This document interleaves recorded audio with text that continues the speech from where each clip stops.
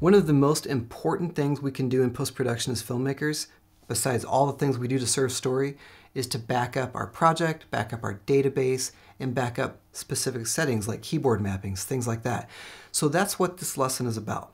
I want to show you how to back up the Resolve database. I want to show you how to back up individual projects, how to back up keyboard settings, preferences, these types of things, so then you have it and you know how to restore it if something happens. Let's do it. We are at the edit page. I'm in a very small test project for this class. I'm going to hit Shift 1 and this screen will look familiar. If it doesn't look like this and it looks like this, click your projects icon. And there we go. The left column shows our project libraries. All of your projects are kept in a project library. So if you just installed Resolve, you probably only see local database. That's the default. And you can have multiple projects in there, okay?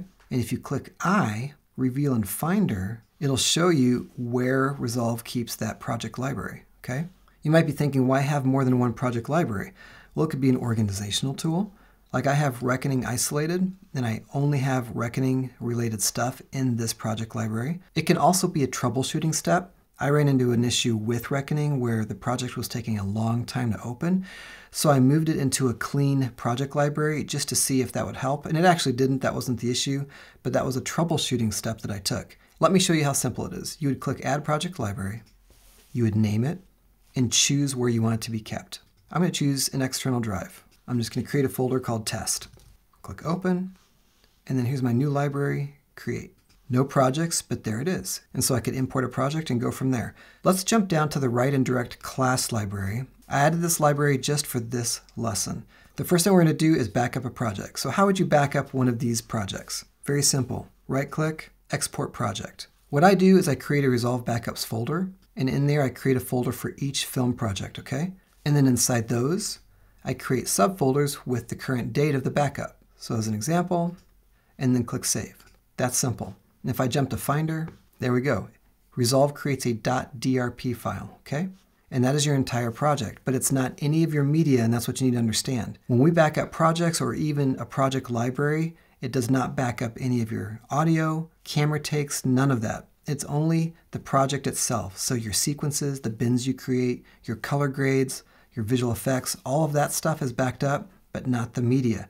I cover backing up your media in a separate lesson. So that's one way to back up a project. Another way, let's jump inside.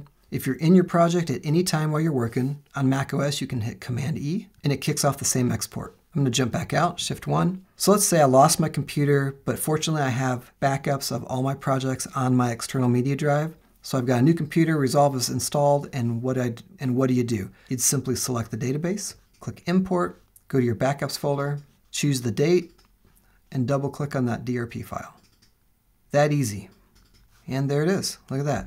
Nice, right? Again, it's not restoring media, it just restored the project. Jump back out, Shift 1. So that's how you back up projects and restore a project. Now let's say you have your project, you didn't lose your computer, but something happened, you deleted a sequence by accident or a bunch of clips, and you need to restore. Well, you can leave your current project there. Again, just click Import, go to that DRP file, double click, and it's going to ask you to name it because there's a project in there with that same name. So I'm just going to call it Film 1 Restore. Okay. And there we go. And so this is a way to jump in and grab a sequence, or you can just go with this project once you verify that it's all there and it's everything you need. So I could just delete Film 1. Actually, I don't have the delete. Why? Because Film 1 is technically still open. So what I'll do is I'll open my Restore, which you would do anyway because you got to verify everything's in there. And now that that's the current project, I can remove Film 1. And now just right-click, rename, you're back in business, okay? So that's a way to back up and restore a project. Now let's say you want to back up an entire project library. For example, let's say I want to back up all the projects in local database. So I'm going to back up this entire project library. Click the eye, click back up, browse to my folder, and now I'll create a new folder called Database. Create a folder for the database I'm backing up and the date. And then save, back up, there we go. Jump back to Finder, and there it is, .diskdb. Now let's say you wanted to restore a project library. Well, this icon here will let you do that. Restore, you would again just browse to that backup, database, local, and there it is, diskdb file. Double click it. It's going to ask you to name it. And if you click create, it's going to bring up this window. So what's this about? Well, it wants to know where you want to keep the database. So the default for local, remember, is on your computer, but you can also create a database on your external drive, whatever you want. So I'd click browse, and I'm just going to put it in test right now. Create, restore. Restore successful, okay? But if you restore a database, then it brings all those projects back in with that database. And then if you wanted to remove a database, click the I and click remove. Small note, if you remove it from here, it does not remove it from your hard drive. So first you want to do reveal and finder to remember where that was stored so that you can manually remove the folder later. All right, so now you know how to back up a project and restore a project, and you know how to back up and restore a database. What else do you need to know?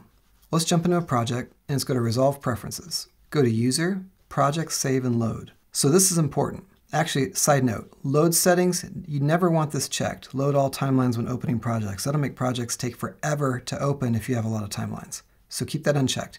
Okay, save settings. We want all of these checked. This is going to back up your timelines and your projects while you're working, okay? And you can tell it how often. Back up the current project every 60 minutes, and then again once every 4 hours, and then again a daily backup once a day, okay? And then here's the backup location. By default, it's putting them on your computer. You can change that here, all right? Now let's say you've been working, you've got autosaves going, and you mess something up in your timeline and you can't Command-Z out of it, and you're like, I need a backup. And crud, I haven't done a backup for a week. What would you do? Well, this is when those autosaves come in handy. Hit Shift-1, and these are new, so it won't have the info, so let me jump to Reckoning. If I right-click on the project and go down to Project Backups, here are my autosaves. So I can see the date, right? So just choose the date and load it up. And like restoring, it's going to ask you for a name. And it finished. I can see it back there, so I'm going to close this box. There we go. So I have a restored project from an autosave. Pretty cool, right? I'm going to delete that. Now another type of backup. If you right-click on a project and choose Export Project Archive, this will back up not just the project, but all the media that's used in the sequences in your project, okay? It's not going to back up all the media in all the bins. It's going to back up what's actually used in your sequences. So this would be a way to back up your film for archival purposes. Once you're completely done with it and you're like, you know what, I do have a lot of camera takes, but I don't want it for behind the scenes or anything fun in the future. I don't need any of it. I just want what's in the sequences. You could export an archive to an external drive. And of course, you'd want to verify it once it did it. But that's a way to back up your film, lose the stuff that you're not using, and kind of condense that down. I'm going to jump back into one of these. So we just looked at auto saving. Now what else do we need to talk about when we're talking about backups? What's something we rely on? Our keyboard mappings. Command-Option-K brings that up. I'm going to hit the three-dot menu here, Export Preset, and then choose the one I want to export. Theater 11 is my preset. Go back to that same external drive, to Backups, create a folder, the date, create, save. Okay? And then if you ever needed to import that, three-dot menu, import.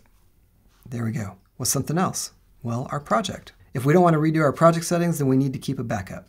Three-dot menu, and I haven't created a preset, so you'd first create a preset of your project settings. So I'd do Save Current Settings as Preset, three-dot menu again, Film 1, Export Preset. And again, the same process, okay? Create a separate folder for your project. And the last topic for this lesson is your preferences. Go back to Preferences, three-dot menu. I have saved these as a preset already, but you can save your preferences here, right, and name it. And then once you've done that, Export Preset.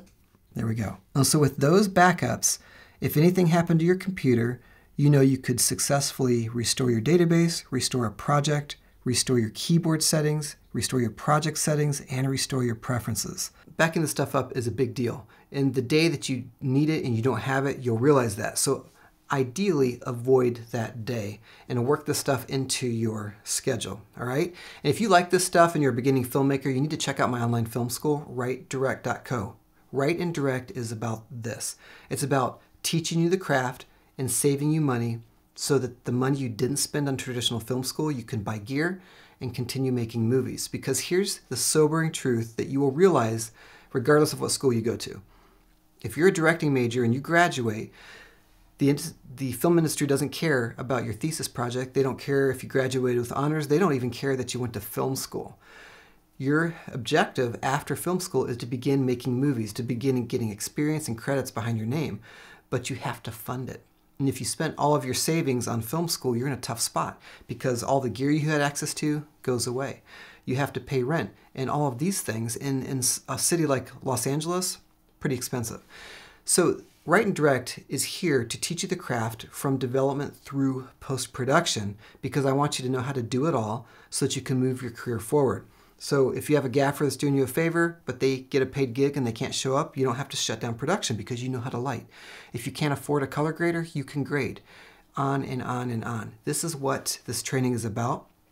Check it out, writedirect.co. I really hope to see you there, and you can also contact me directly off the site if you have any questions. And if not there, I hope to see you on the channel very soon.